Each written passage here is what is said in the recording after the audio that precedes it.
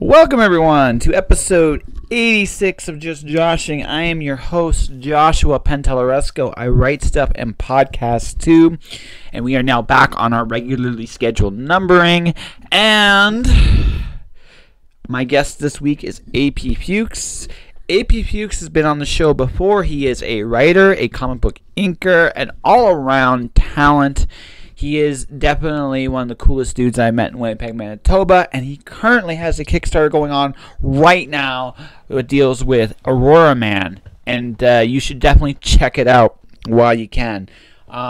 This was his request. Me and him had, like I said, we hung out a little bit at the retreat. I met him at C4 very briefly 2 years ago now. Very cool dude, and I definitely recommend picking something up from his impressive library of books. Now, before we get to that though, I gotta actually talk to each and every one of you. Last week I set a new high for the podcast, and I want to thank everybody who listened and subscribed to it. My podcast is also now expanding onto YouTube. I have uploaded currently, I think, 29 episodes. There will be 31 by the time Wednesday morning hits.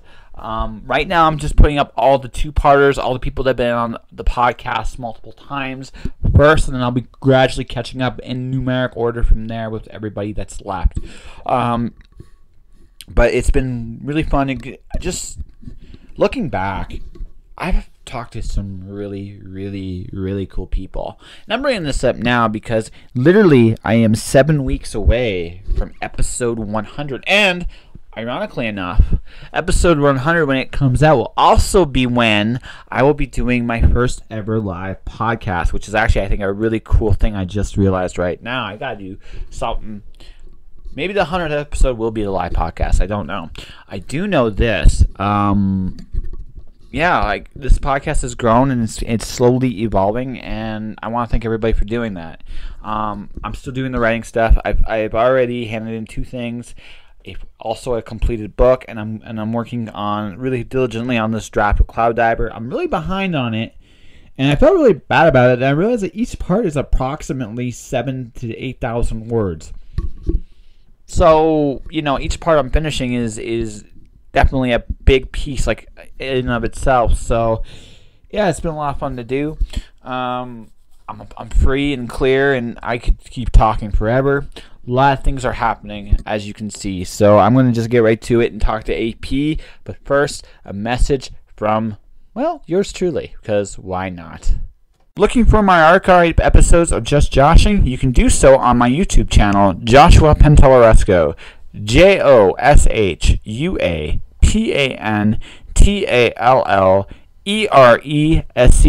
There you will find past episodes with guests like Susie Vidori, Ron Bender, Ella Beaumont, Colette Turner, Chadwick Ginther, and more. Check out my YouTube channel right now. So anything you want to say? It's too late. Now it's on. It's up. It's ready to go. Right. Yeah. So I've been looking at your history, man. Dude, you've done a lot. Like, you really have done a lot of stuff. It's awesome. Thanks. Yeah. So, like I say, it's thanks. It's quite the road. Yeah. Well, absolutely. So I'm going to start like this. Okay. I don't know. Have you listened to a few of my podcasts? I listened to a couple of them. Yeah. So they go everywhere, right? Yeah, and that's totally fine. Yeah, it's going to go anywhere and everywhere, depending on how you answer, where we go, and it's a conversation. It's kind of the whole idea behind this, anyway. So the thing is, you're like what was it? Was it art? Was it writing? Was it both? Was it like what got you in? It was the art thing, comics, right? Yeah. That was the plan. I don't know if I mentioned this on the last podcast. That's why we're starting. We're starting new. Well, the thing is, my podcast has been growing in hits, more and more hits. So, as popular as you were the first time, you're probably going to be more popular this time around. In case just so you know. So, assume it's someone's first time. So, am I calling you AP or am I calling you Adam for this? I don't know, the branding is AP Fuchs, right? So okay. It's fun, you know. So this is the legendary, the one, the only, the inspirational rock star of the Winnipeg independent scene, Abe. He's got a grin on his face, folks. I almost may be able to make him blush. So yeah. Well, it started with the art thing. I was gonna do comics, right? And that was awesome. And I love making and drawing comics and stuff. And then I got into, I took a year off after high school just to kind of do my own thing. And then I went to an animation school for the year after. And that was a horrific experience. I won't get into details. But bottom line is it pushed me away from the art world. I kind of did the opposite of what it was supposed to do. But then I got into writing out of it, starting to write comic scripts, into writing short stories, which eventually led to my first novel. And then for a while I was really bitter against the whole art community. I still love comics, don't get me wrong, but just in terms of like that world, that pathway, so I kind of followed the book path. But in the back of my mind I always had this urge, you know, for comics, right? So fast forward years later, and now I'm kind of in a place where I'm transitioning, so I can do like a writer-artist hybrid kind of deal where I do some books and I do some comics, you know, and that's kind of where I'm at. I'm actually kind of jealous a little bit, because I can't draw. Like, my stick figures revolt, dude. Like, my stick figures look at me and go, "Why did you put me on this page?" And I'm like, I don't know, it seemed like a good idea, and then they just threatened to beat me. You I mean, so I have to literally scour, like just from my end, because I think I write pretty good comics. I think. I'm wrong, but I think. So, but finding reliable people, right, to it makes it possible. Yeah, no, it's ridiculously hard. It's like, hey, can you do this? Yeah, I'm in. Then they get to about page 3.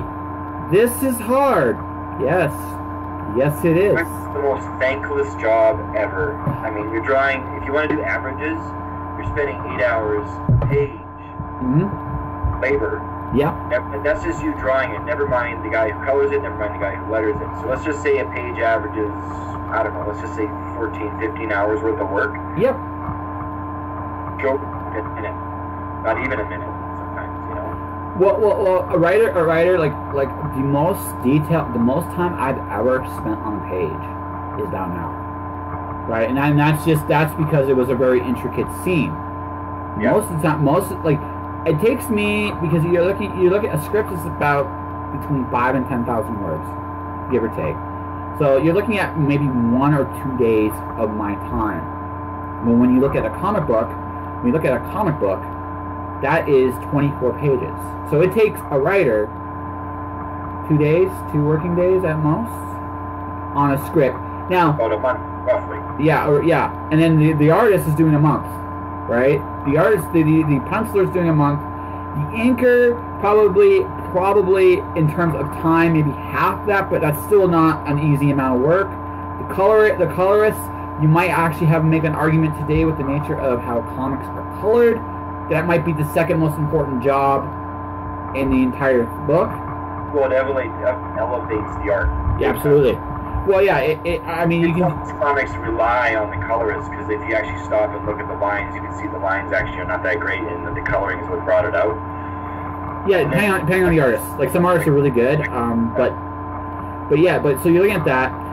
Now, lettering is probably the easiest of the visual stuff to do, but even then, you're looking at 2-3 days, maybe a week, right? A week of their time. The lettering, depending on how good the letterer is, if there's any specific fonts or indentations you're kind of looking for, right? Well, they're responsible for story flow, right? Yeah. Where the balloons are on the panel. Yeah, exactly. The guys aren't. The guy drew the panel without keeping the letterer in mind, and then that causes a big problem for the Absolutely. Letterer. Where are you going to put the words, right?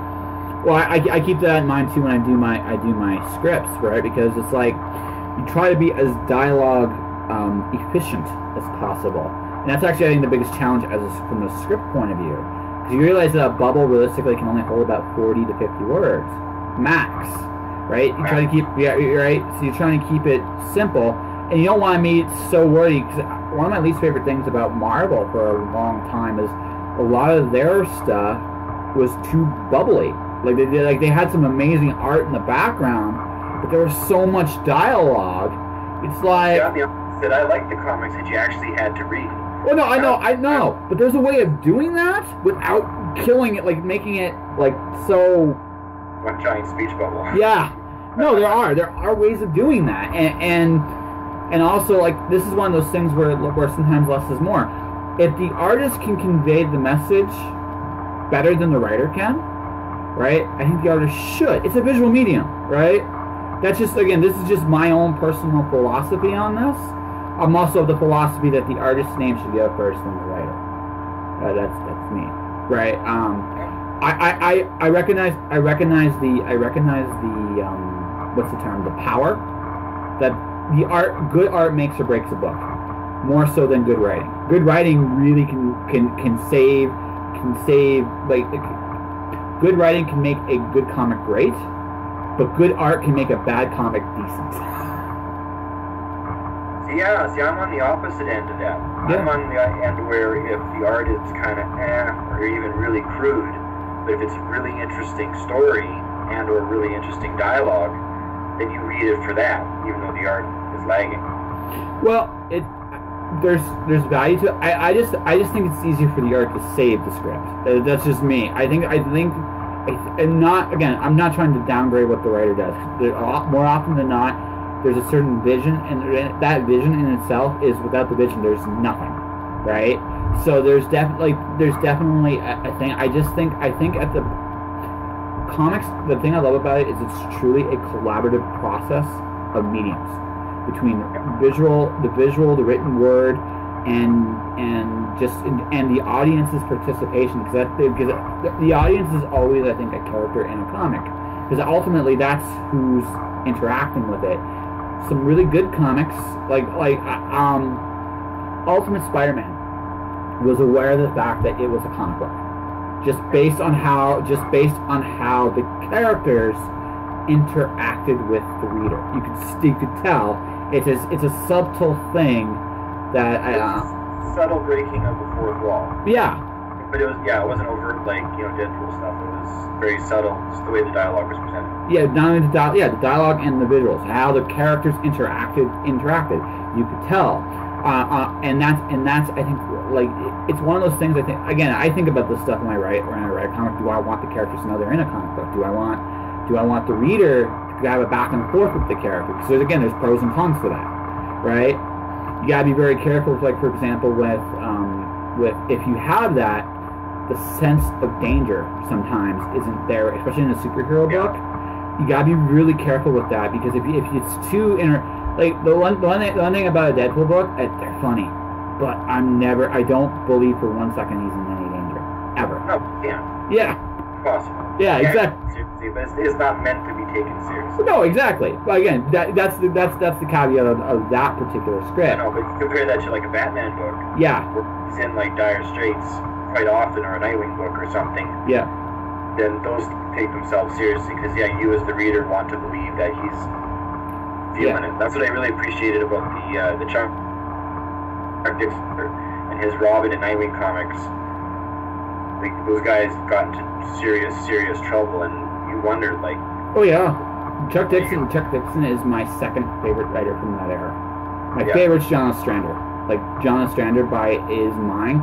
I just thought he was writing about stuff that was literally ahead of its time. Like, by about 10, 20 years. So, like, I was a big fan of Hawkworld. I love that book. I don't know if you ever read that one or not. That one, no. Obviously, Suicide Squad's the other big one he's most known for. I think, like, you look at where they are today, it's like the rest of the comic world caught up to it. But Chuck, I've seen some of Chuck's scripts. He was really, really artist friendly. Like, he's like, what do you want to do? Let's do it. Yeah, but his scripts are pretty basic. He's same with like Mark Waid. Mm-hmm. Very, like, his panel descriptions were like 1 or 2 lines, and that was it. Mm-hmm. And then like the dialogue carried the rest, and then he let the artist do their thing, so to speak.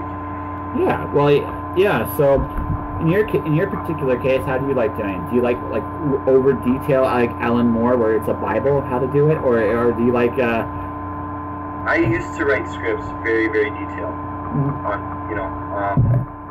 I used to do that, and then I found that really tiring. Yes. So if I'm writing for somebody else, I kind of do a halfway point between oversimplified and overcome in the middle. If I'm doing it for myself, I actually stop writing scripts and I do it the Harvey Picar method, where you just do it with crude stick figures. Yeah. You know, and then throw in your bubbles and whatever, like extra half-ass, cheap, doesn't matter, it's for you, so who cares? And then take those crappy pages and turn them into real pages on the drawing board. Keith Giffen does that stuff sometimes. Yeah, it helps. Yeah. I mean, it helps you previs a scene, or who goes where, or like how to describe the shot. I mean, like that can be interpreted so many ways, you know. Yeah. So at this point, what are you looking to do with your comic stuff since you're going back into it? Like you're ready to become the artistic paradigm now. That you rejected it, now you're just embracing it. I am the paradigm now. Well, I got one graphic novel written that's in the thumbnailing stage right now.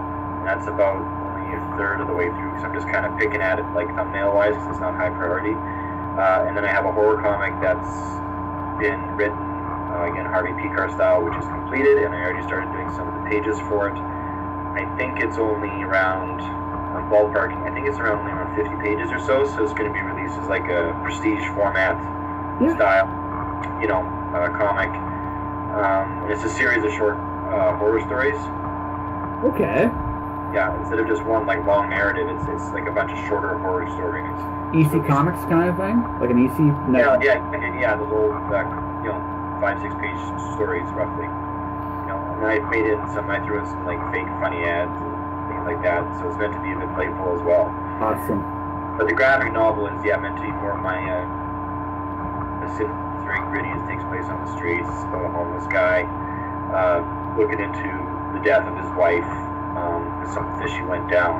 So it's a bit of a whodunit, and there's some twists and turns along the way. So you know, you think it's so-and-so, but it's really so-and-so, but then no, it's not that person, it's this person, and so on, you know. And it's meant to see what that kind of does to a person.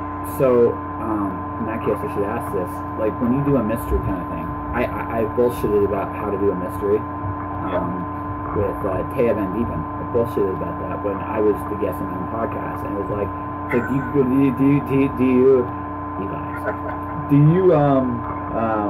when you do a mystery, like, have you figured out all the the twists and turns? Like, do you plot it out a little harder, or do you? When I did the graphic novel, I did it in 3 stages. I'm in the 4th stage. That what would be 5 stages. I just did a general synopsis, like this is what it's about, and then I did a scene by scene outline, not terribly detailed, but more so, you know, he goes here, then he goes there, he finds out this, he finds out that, and kind of outlined it that way. And that enabled me to, because I knew who the culprit was in this whole thing, but then by doing that outline, that enabled me to throw in a bunch of red herrings, right, to make the reader think it was somebody else when really it wasn't. And then so that when the reveal happens, you look back now over the story, you know, all the breadcrumbs were there, but they were so far in the background you wouldn't have noticed unless you're paying attention. And then I did the actual script. For this one, actually, I did the actual script. Again, very basic descriptions because I'm writing it for myself. Now I'm in the thumbnailing stage, just so I know what the panels would look like. And there's extra crude stick figures, you know, guys with, you know, circle for a head, little X marks for the or cross marks for the faces, you know, stuff like that. And then those will get taken to the drawing board for actual rendering for real. So the red herring method, I think you need to look at mysteries as a whole. I mean, you could surprise yourself, I guess, if you pants it and see where it takes you. But I think it's kind of good to have almost the killer like ever present, unless the point of the story is to actually have just been some bad man. Okay. Because your suspects weren't. You know, and it was like just some guy out of the blue, which happens in real life too, right? You got a list of suspects, and everyone's susceptible, and then eventually it's actually some lunatic. Yeah, but you gotta be really careful with that because you have to be careful. I'm gonna go into movies here. I liked M. Night Shyamalan's very first movie. I can't remember what it's called, but Bruce Willis in there, Sixth Sense. Yeah. Really clever. Unbreakable was semi-clever. But after that, it always felt like he was cheating the audience because some of his answers were completely out of left field. I think The Village is like the best example of that, right? Yeah, it makes. I like the raids. Yeah. Oh, I just thought it was a cheat. That's the thing. Like it was. It's a clever cheat in one way, but in another, he never really hinted at it. Like he never really gave a real. He did drop little clues along the way. It was very much out of left field. I think maybe he went for the more shocking ending, like. Yeah. Well, I think you have to be really careful with that because it's cool to like you're right because in real life, crazy things happen you can't predict. You can't make it up, right? There's just no way you can make any of that stuff up. But you gotta do it. But again, there's a really fine line between having a left field moment and insulting your readership. Because you gotta remember something too. If they've gone so far into the story, they've invested in it. So there has to. So when you do a payoff, even if you have the crazy person payoff, there has to be some kind of.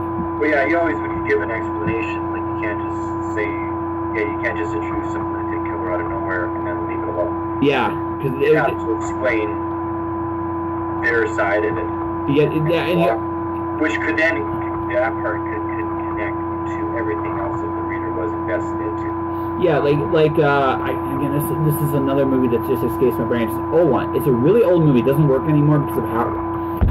The downside with these is you can't. There's no more sense of danger you can do in a film unless it's a period piece with the phone ringing, right? Yeah. That doesn't mean squat. You have to get rid of the phone now in movies.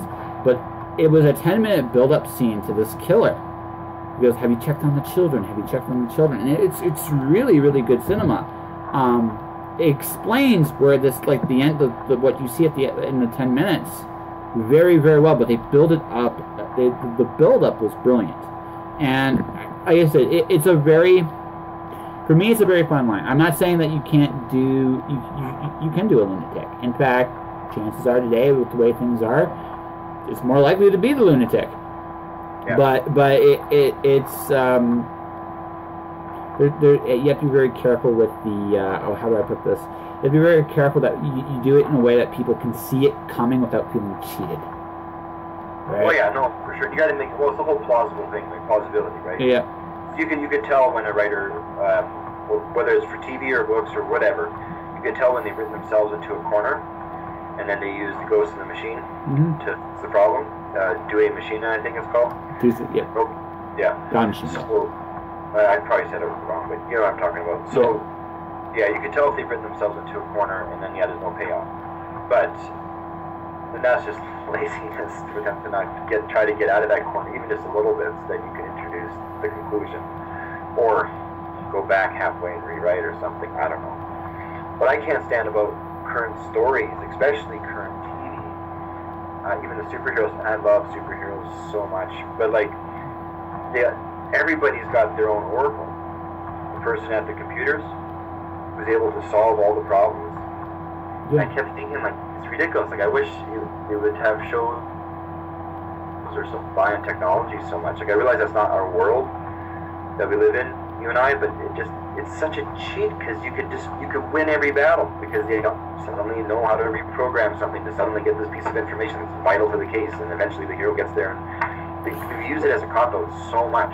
Yeah, it's not. There's a really there's a line with that. I don't think you can completely escape the oracle problem. I think though what's missing is, okay, let's say me and you have a disagreement over a particular clue or evidence, what it could actually mean and be interpreted as. And this is something that they could do, right? And they don't do enough is you do a murder scene, okay? And you make it, and CSI does this sometimes, but by and large, they cheat because they're all about the procedures.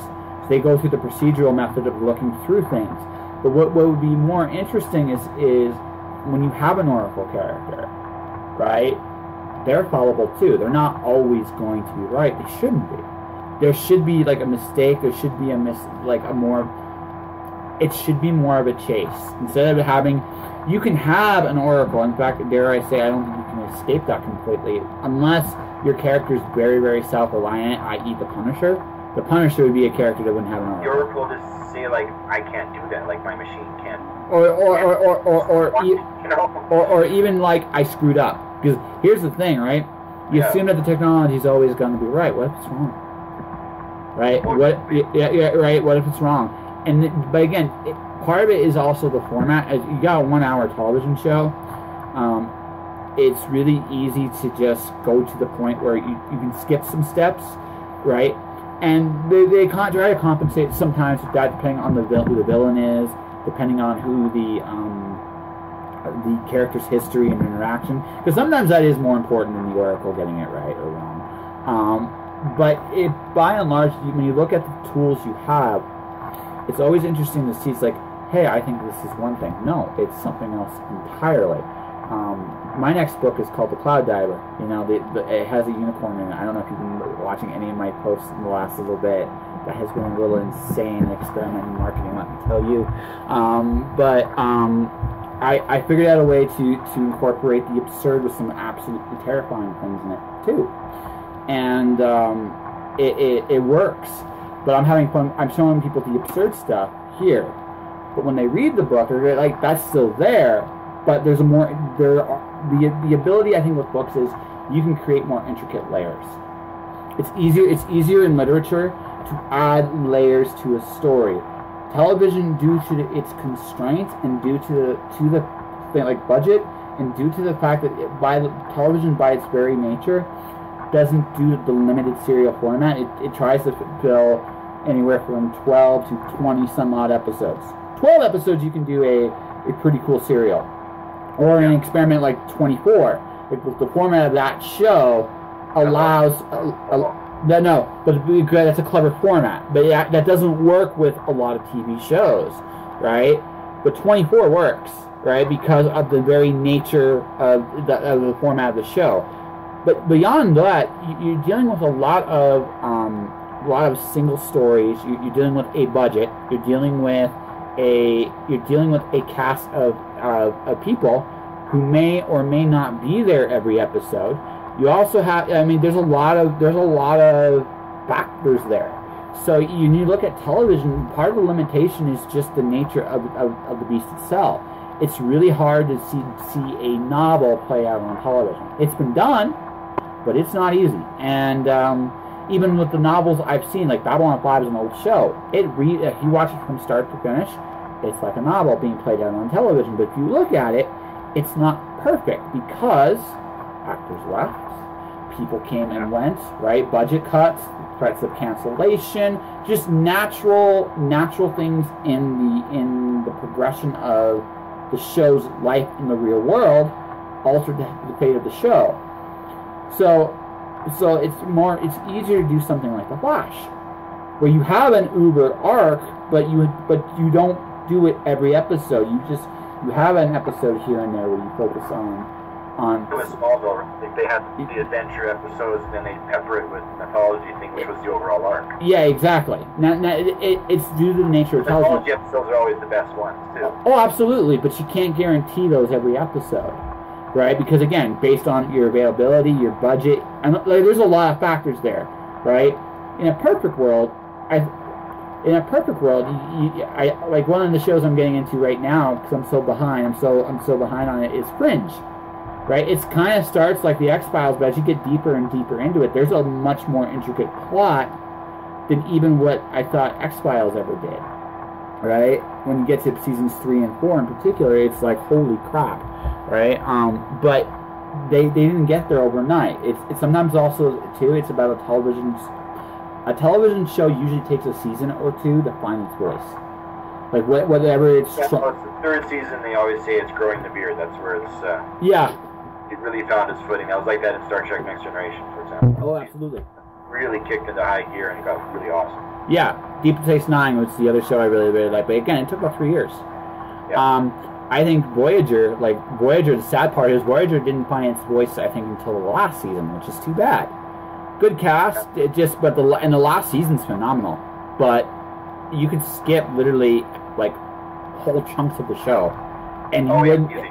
What? That was my least favorite of the series. Like, think, out of all the series. But yeah, cool idea. I loved the caretaker. Like the pilot was one. I think actually the best pilot of all of them. But you don't really need to watch any other episode now until 7 and 9 joins the crew. Well, no, but it was such a neat idea. I love the idea that instead of them exploring the universe, they're trying to find a way back home. They flipped the concept. I thought it was brilliant, right? But they had nothing to follow back on. There was no. Well, no, and eventually they started calling in, Riker and all those guys. Yeah, exactly. Just get gain readership. There's that new one coming out, the Star Trek Discovery. Yeah, I haven't. I know. I may or may not see it. I don't know about you, but I don't know much about it. I saw the little teaser trailer they showed at like Comic-Con. It was just basically this thing with the ship flying through space and then the music, right? But Michelle Yeoh is in it. Nice. And I'm a huge Michelle Yeoh fan, right? So I'll watch it even just for her because she's like a female Jackie Chan. Nice. She's like super awesome, right? So I don't know. We'll see. I don't know the whole concept of the show. I don't know what year it takes place. If it's after somewhere along the timeline in between, I really don't know. No, but it'll be interesting. It'll be interesting to see. I like I said, I'm really behind on television shows. I just don't have time anymore. I'm not mature. I've watched maybe 4 hours of TV in the past 3 months. Like that's more than I have. It's like because here's my problem. I'm not mature enough for Netflix. He laughs at me. But it's true. I get sucked in. Like it's really easy for me to get sucked into a show. I tried Netflix. My buddies were watching Daredevil. I love Daredevil season 1. I watched it all in one night. Then I watched an anime series, Kill la Kill. We watched all that in one night. And I realized there was a real problem with Netflix. It's just too easy to keep going. It's too binge watching. Yeah, it's really easy to binge on it, and you're like, you'll outgrow it. It's like I can't afford to even grow into it because if I do, I don't get anything done. So what I do is I still binge watch, but every once in a while, what I'll do is I'll watch a show that sounds really good. But I like The Flash. Flash is a fun show, right? It's not the best show I've ever seen, but it's a lot of fun, and they're very consistent in that world. And Barry Allen's very likable. Again, the characters I actually enjoy and I can root for, which not every show allows for. So I'll watch that. And then if I hear about a really good show, if I like a couple episodes, I'll eventually just go, okay, I'll get the DVD. And then one day when I'm a good boy and I'm finished my stuff and I'm bored, then I'll go and I'll sit down and I'll watch it. I wait for seasons and stuff. Like I've only seen, for example, I like Arrow, but I only seen up to season 2. And they're in season 5 or 6 right now, and again, I'm waiting for the Blu-rays to come down in price, and then I'll grab them. And then they give them a Supergirl. Like I watched the first 4 week to week, and then I just lose time, and so I waited and wound up on Netflix. So that was my binge. Yeah. Binges. Let's put it that way. Let's schedule binges. Saturday's binge day. Otherwise, well, we'll never get anything done or something. Well, no. It's because you got all these things you want to do, and you don't have time for. You don't have time.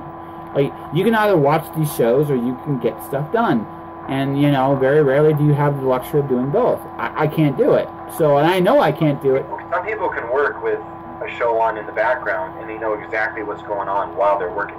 Which I can't do that personally. No, I'm like, ooh, this is awesome. Guys, yeah. It's like, this is awesome. Then someone will try to check, no, shush, this is important. Then 3 hours later, what the hell happened to my life? But I also get to the point now where I don't play video games as much anymore. I binge those too. I am literally, when it comes to my entertainment, I'm a binger. So I have to literally schedule my time now to binge, or I don't get squad done. So, and it's even worse. You got kids, so you. So their recess is your recess, kind of. But But they're at the age now too where they don't need me to play with them all the time. Mm-hmm. Don't need to be their playmate because they have each other, And that's how it was like for me growing up. Like my siblings were my playmates, and then mom and dad would play with us once in a while. Yeah. But. Yeah, I'm past the point now where I have to play with them all the time. I have to monitor them all the time. Yeah, how old are they at this point? 11 and 9.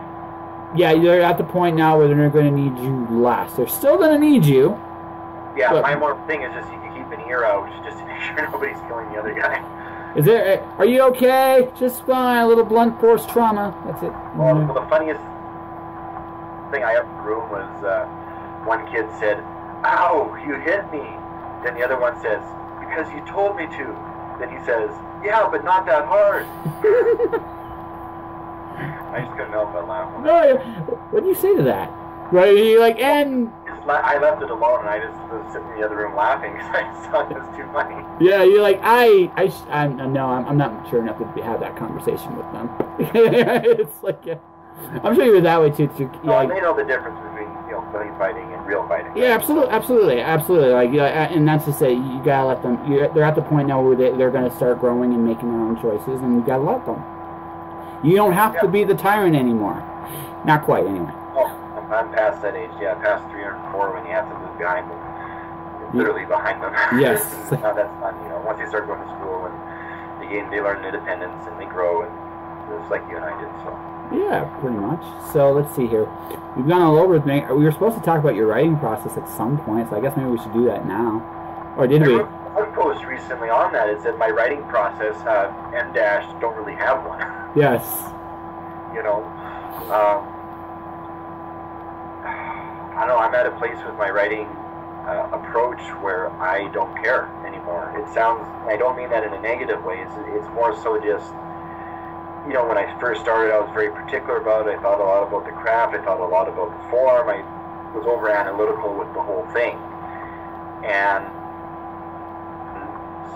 with more and more experience and more books coming out, I just do it really very, very much casually. I just come up with an idea and go with it.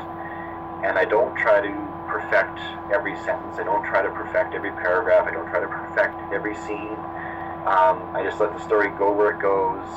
I think especially on first draft. First draft is a non-edit draft. You just spit it out as it is, even if it's crap.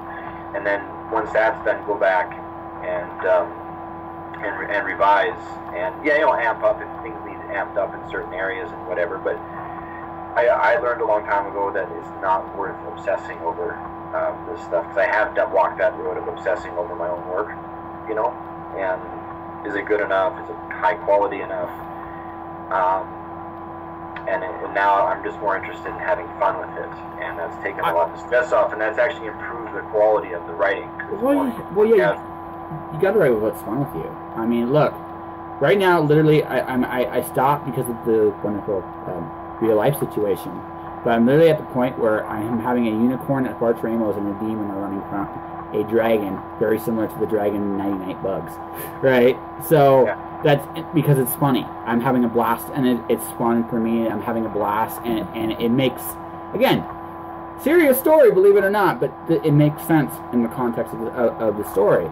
And I wrote that scene because it's fun. I don't need to have that scene in there, but I figure if I'm having fun, it'll translate to my readers. Because that's people can tell when you're having fun. It's one of those things that I think that just pick up on it in the description or in the narrative or whatnot. If the writer was indeed having fun, or if they were phoning it in or forcing it. Yeah. But you could tell when they're actually enjoying it, because there's a flow to it that you subtly pick up on. It's like a sixth sense kind of thing. Yeah, exactly. So, what book today are you proudest of? Give me 2 seconds to think. That's okay. It's an evil question. It really is. It's a terrible question. I think the one I'm the most proudest of is which I really got to get back to, is the first book in my Arc of Light series called The Way of the Fog. It's an epic fantasy. It's 250,000 words long. It's the first book of about 6. And it's, my attempt at my Lord of the Rings kind of deal, right?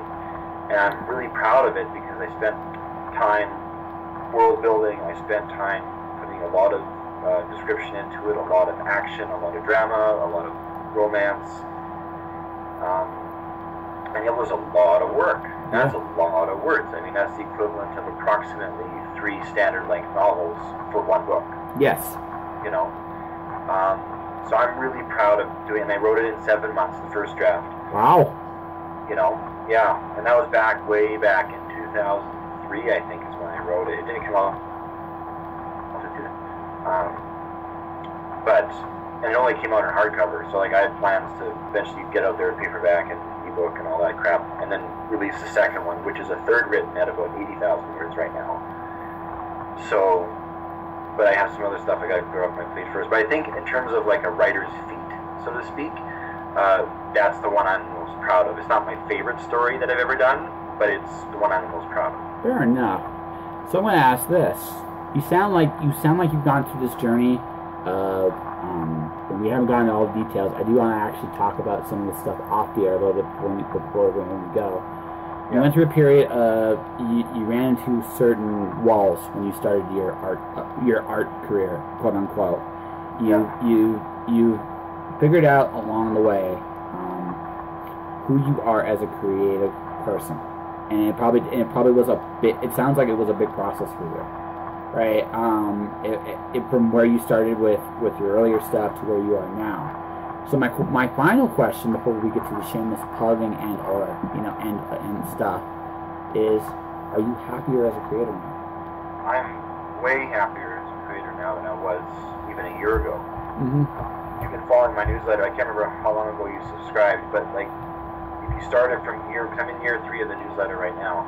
And if you started in year 1, you'll see different things I talk about, and a lot of it was refinding my footing in this business and what I want to do with it and what I want to do as a creator. And I'm, the cliche, for thine own self be true, found for me was the thing I needed to work on, was to not try to be like so-and-so, or whether in comics or in books, or even follow industry rules per se. It's just do my own thing, make my own stuff that makes me happy, share it, because there's other people out there like me who would enjoy it, and just have fun with it now. And that's where I'm at now, and I find it's released a lot of creative energy in me. Good approach, you know what I mean? Yeah. But it works. Well, no, it's I like it. The hardest thing it took me a long time to figure out, and it was who I was. And the moment I figured that out, my writing has become better. Like I'm good enough to know that I can still have a lot to learn. Right? This is just me personally. I'm good enough to know that I have a lot to still learn, but I'm confident enough in who I am that I'm not afraid to fall on my ass getting it. So. Yeah, no, exactly, and that's the thing. It takes time, like whether it's writing or in art, you got to find your voice. In art, it's called find your style, and that's a process. You need to only do it by not only producing work, but also sharing it with others, and just learning about not just the work itself, but also the business that work pertains to. Alrighty. So, we have a decent conversation, I think, for a podcast. So, where can people find you? Everywhere. Anywhere and everywhere. Basically, my main website is canisterx.com. There are links to my Facebook page, facebook.com/apfuchs. There's Twitter, Instagram, again, /apfuchs. Instagram is something I'm really focusing on lately. There's Pinterest, there's Tumblr, so you can look me up on there. But if you want to start at a main hub, then go to canisterx.com. And then the big thing, too, I like doing is I have the weekly newsletter, the Canister X Transmission, and that can be found at tinyletter.com/apfuchs. For those listening, Fuchs is spelled Fuchs. And yes, I've heard every joke under the sun regarding my last name, so that... It's fun. But the news is a good one. I like that one. It's sort of like a private blog in a way to that specific audience, At some point, you should be taking your flash fiction and you should release a collection called the Canister X Files.